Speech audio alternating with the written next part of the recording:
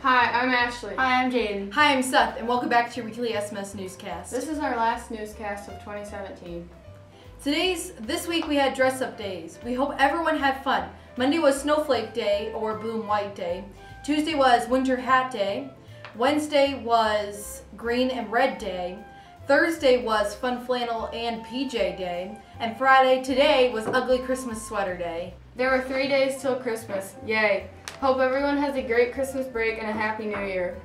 Hi, Ashley, with today's principal interview, Mrs. Presley. Hi, I'm here with Mrs. Presley. What's your favorite thing about SMS? My favorite thing about SMS is all of the students and all the fun that we have here. The Student Lighthouse team, designing fun activities for all the kids, and we have an amazing staff here at SMS. When did you first start at SMS? I started about 20 years ago as a math teacher at the old middle school. What's your favorite thing about being a principal?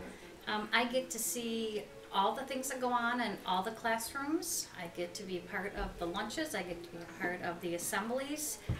For our sports updates. 6th grade ended their season by losing all of their games. We hope you guys do better next year. 7th grade had a record of 10 wins and 2 losses. They had a great season. And 8th grade had a record with 4 wins and 8 losses. They were all close games. Hi, I'm here with Roman Robinson. Roman, what's your favorite thing about basketball?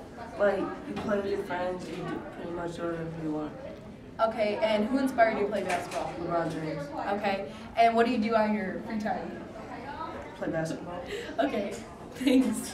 There were 3 days till Christmas. Yay! Hope everyone has a great Christmas break and a Happy New Year.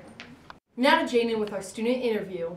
Annabelle, what's your favorite thing about SMS? My favorite thing about SMS is how friendly all the people are. What's your favorite subject? My favorite subject is language arts. And what college do you want to go to? I want to go to Michigan State University. Thank you, Annabelle.